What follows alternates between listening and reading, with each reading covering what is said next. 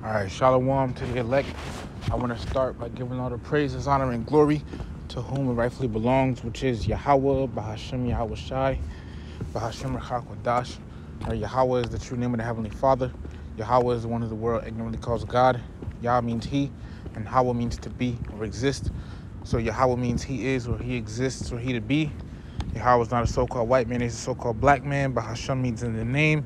Yahweh Shai is the true name of the Messiah. Yahweh Shai is the one of the world ignorantly calls Jesus. Yah means he, and Yahweh Shai means save or deliver. So Yahweh Shai's name means he is the savior or he is the deliverer. Yahweh Shai also is a so-called black man. Bahashem to give me in the name. Rachak Quadash mean the Holy Spirit. Rachal mean the Spirit, and Quadash mean the Holy. So I said all the praises, honor, and glory belongs to Yahweh in the name of Yahweh Shai, in the name of the Holy Spirit. Double honors to the elders and apostles, great millstone, every well. Peace, blessings, and salutations to the elect. So, hey, man, quick thought. Hey, just go looking at the live stream Apostle Ramlab did for the curses. And, hey, man, to this very day, 2023, October of 2023, we are still under these curses, okay? Still, to this very day, you feel like, you as an Israelite, a so-called Negro, West Indian, Haitian, Latino, Native American, or Seminole Indian, all right, you don't, pretty much, you feel like things ain't going your way, all this hell that you get. Remember, part of it is because of them curses, okay? Part of it is because of those curses, man. And I got it here. This is Deuteronomy chapter 28 and verse 15. And it says, "But it shall come to pass, if thou wilt not hearken unto the voice of Yahweh thy power, to observe to do all his commandments and his statutes which I command thee this day, that all these curses shall come upon thee and overtake thee." All right? So yeah.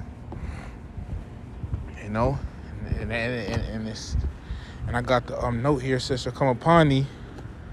Well, it says, in short words, this verse is telling us, Israelites, that if we didn't obey the laws of Yahweh, these curses would be on us. And they are, to this very day.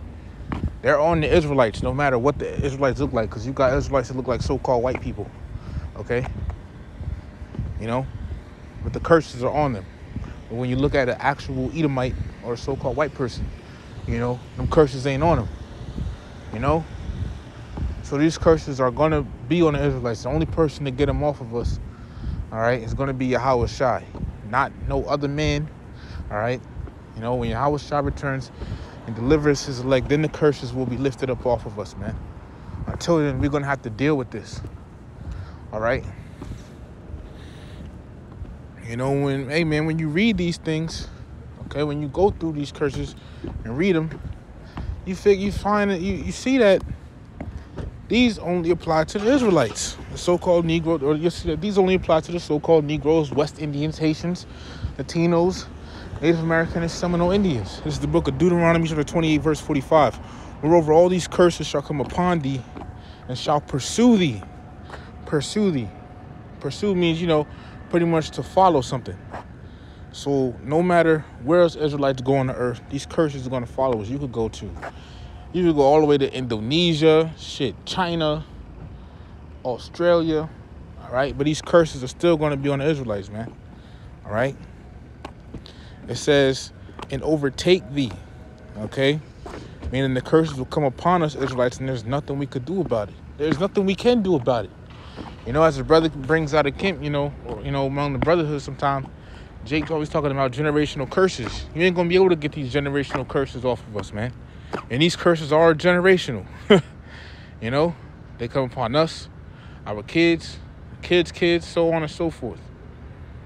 All right? And all this is because what? It says, "Because thou hearkenest not unto the voice of Yahweh thy power to keep his commandments and his statutes which he commanded thee." See? So all this is because we didn't listen and keep us Israelites. It's all because us Israelites, all right, didn't keep the laws, statutes, and commandments of the Heavenly Father, Yahweh. Verse 46, "And they shall be upon thee." Upon who? The Israelites. And then, regardless of what we look like. Because think about it. The man is what carries the seed, right? So you got a man, an Israelite man, he lays down with either woman, right? And a woman, okay, they have children. And say, generation after generation, the same cycle, that child will come out looking like say it was a so-called white woman, that child will come out looking like a so-called white person, okay? But nevertheless, he will still be going through these curses, okay?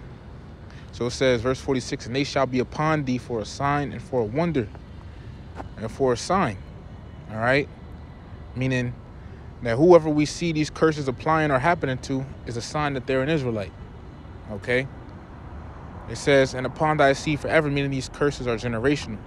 So you're an Israelite if these curses happen to you, okay? And that's how, this is one chapter that we can pinpoint. It says in the scriptures, bro. All these scoffers saying, oh, y'all ain't the Israelites. It literally says, and they shall be upon thee for a sign, okay? So we know we're the Israelites, bro. You can't twist and turn it a certain way. The so-called blacks, Hispanics, Native Americans are the Israelites, man. All right, you know what? This might be a quick hit, but I'm going to just jump down here. Deuteronomy 28 and 68.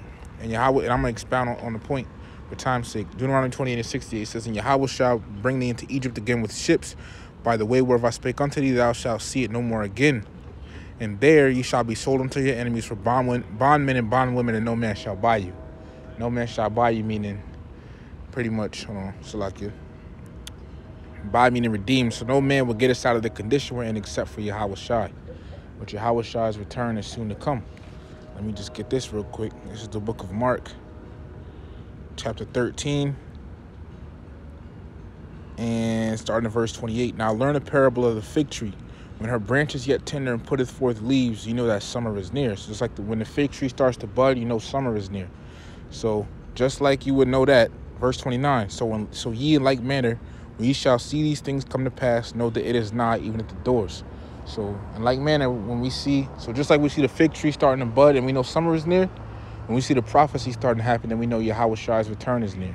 Okay, and when Yahweh Shai returns, that's going to be the beginning of Jacob's, or the nation of Israel's, immortal rule over the planet Earth forever and ever in righteousness. All right, so Lord willing, this lesson was edifying.